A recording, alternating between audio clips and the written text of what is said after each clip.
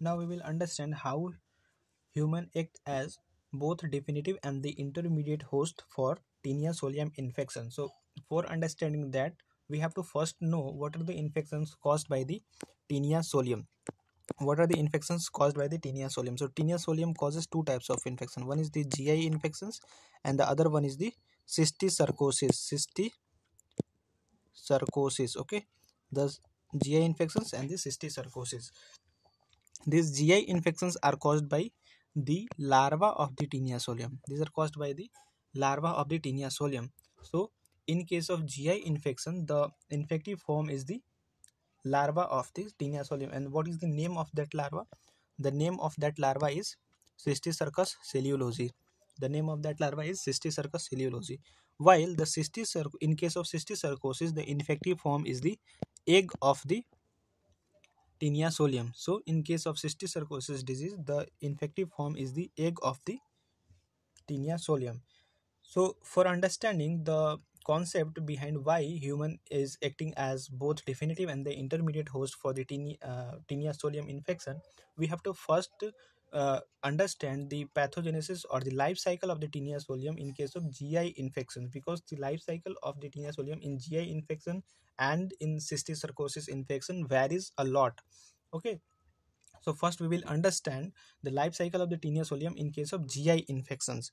Okay, and then we will go to the life cycle in the cysticercosis infection, and then we will fuse both of them and we'll understand how human is acting as definitive and the intermediate host. So in case of the GI infection, the mode of infection or the uh, mode of infection is of course fecal-oral route, and the infective form is the CC, larva of the Cysticercosis. And from where the larva enters into the human, it is the pork. So suppose this is the pork. Okay, this is the pork and this is the larva, Cysticercus cellulosi larva, and this larva is ingested by a human. This larva, or in the form of pork, of course pork is eaten by the human. So when the human eats the pork, the larva enters into the human body, and in the human body, in the intestine of the human body, this is the intestine of the human body, the larva has entered here. Now this larva gets converted into its adult form. Okay, this is the adult form of that larva. So this gets converted into adult form, and now this adult form releases now this adult form releases the eggs. These are the eggs of the T.solium. So this is adult worm releases the eggs, and these eggs are released into the feces. Okay, these eggs are released into the feces. This is the feces. In the feces, the eggs are released, and when this feces is taken by a pig, suppose this is a pig, and when this feces entering into the when this feces is ingested by the pig, then the when the feces is ingested by the pig, then the eggs hatch out in the intestine of that pig, and the eggs will release the eggs will cause the the eggs will cause the release the hexacanth embryo of the T.solium. Okay, and that hexacanth embryo will penetrate the intestine of the pig. So suppose this is the intestine of the pig. And the hexacanth embryo has reached here. This hexacanth embryo penetrates the intestine. And enters into the portal circulation. So this has entered into the portal circulation, and through the portal circulation, this hexacanth embryo reaches to the skeletal muscles of the the skeletal muscles of the skeletal muscle of the pig, and in the skeletal muscle of the pig, it develops into the larva. In this hexacanth embryo develops into larva. Okay, so this has developed into larva, and then this larva containing pork, when eaten by the man, then this whole cycle continues. Okay, so this is how the whole cycle occurs in case of the cysticercosis, the T.solium infection in the human, the GI infection by the T.solium. This is the whole life cycle in case of GI infection in human by T.solium.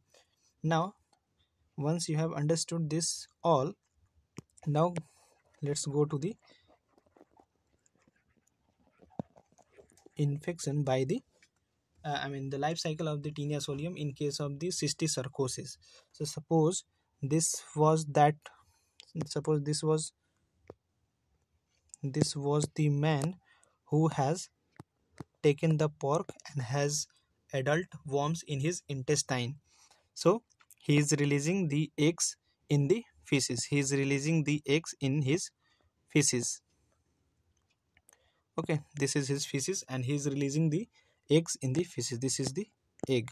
Okay, eggs of the T.solium are released into the feces.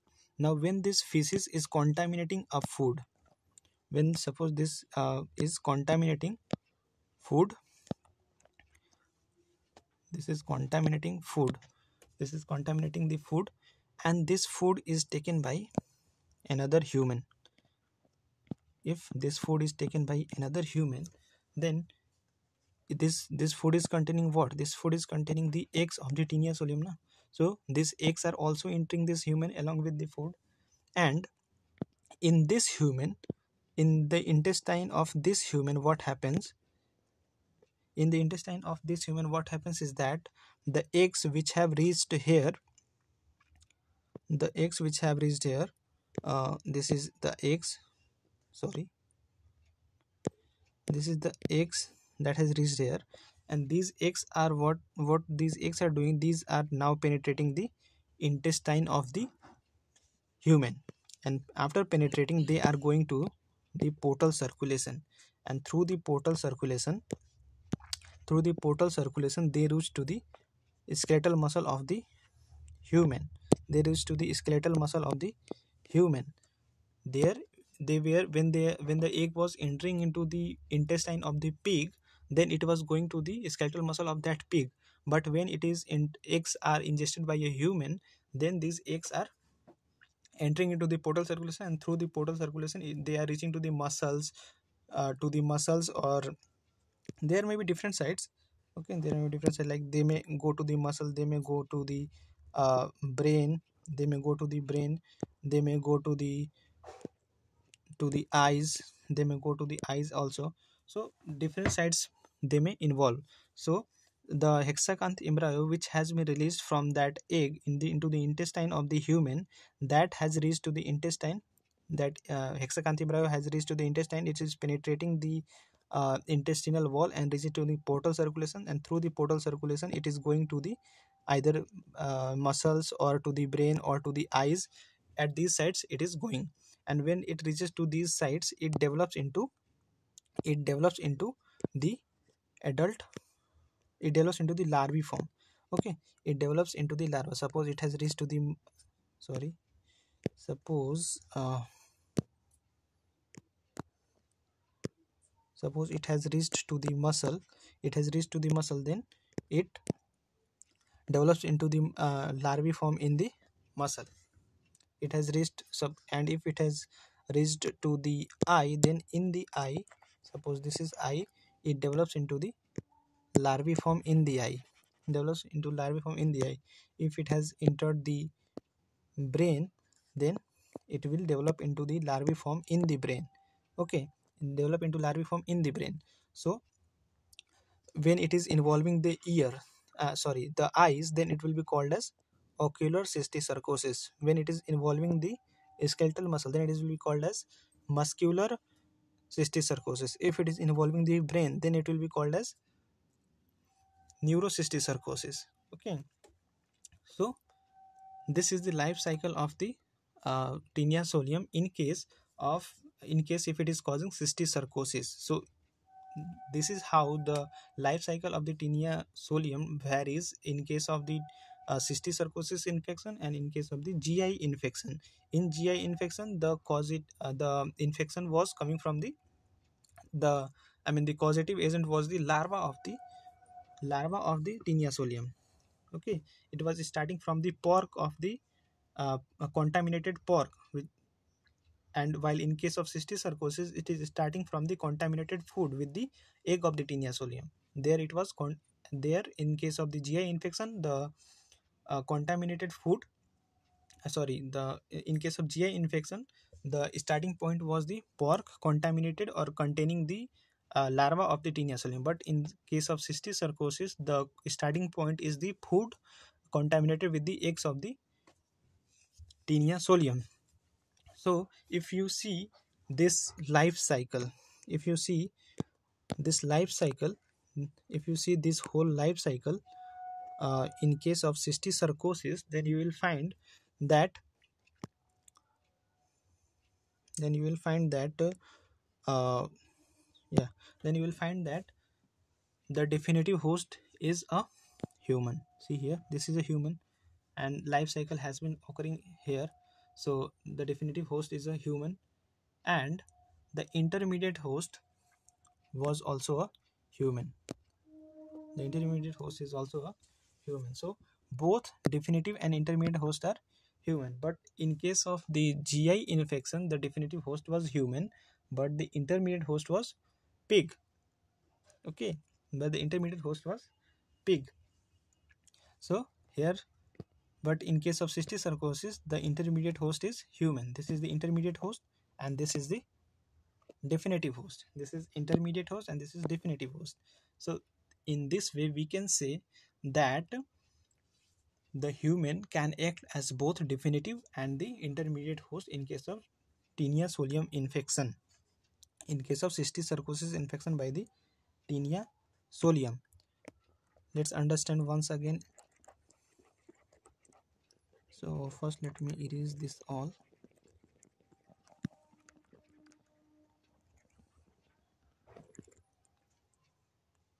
So this was the okay, so this was the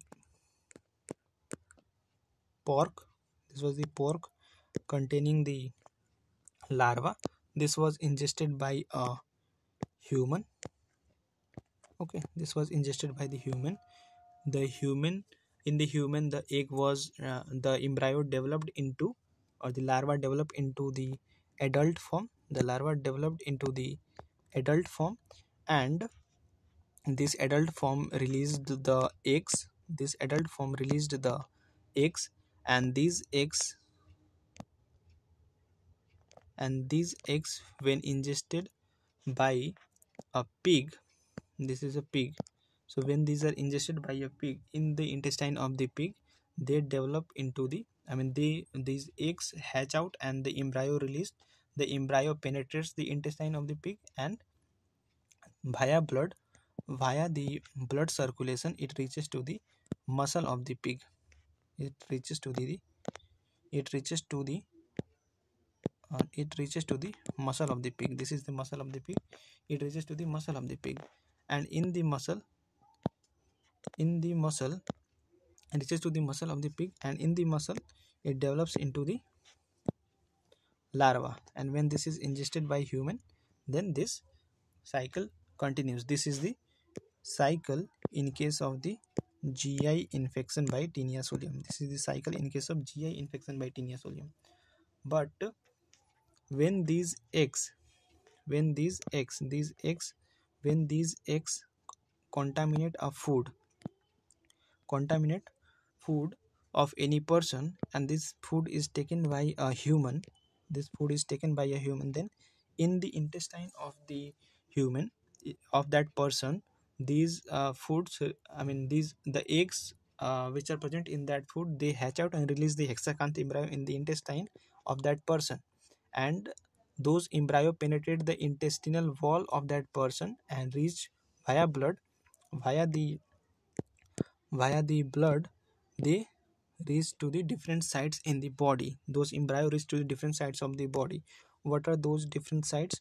Those sites may be the skeletal muscles, maybe the skeletal muscle, maybe the eyes, or maybe the brain. Okay, so there is to the different sites, that embryo reach to the different sites and develop into eggs at different sites. Suppose if it is in the eggs, or if it is in the muscle, or if it is in the brain, they develop into the larva there at respective sites. So it muscles, and in brain it develops into the embryo develops into the egg. So if the embryo develops into egg in the eye, it will be called as ocular cysticercosis. And if it enters into the eyes, sorry, muscles, it will be called as muscle cysticercosis. If it has entered into the brain, then it will be called as neurocysticercosis. So this is how the whole cycle is associated, or in association with each other. This and this becomes the this becomes the cycle, this becomes the cysticercosis cycle. This becomes the cycle in cysticercosis. This man here is acting as the intermediate host, and this is acting as the definitive host in case of cysticercosis. But in case of GI infection, this man is acting as the definitive host, but this pig is acting as the intermediate host in case of GI cycle. But in case of cysticercosis cycle, this man is acting as a intermediate host, and this man is acting as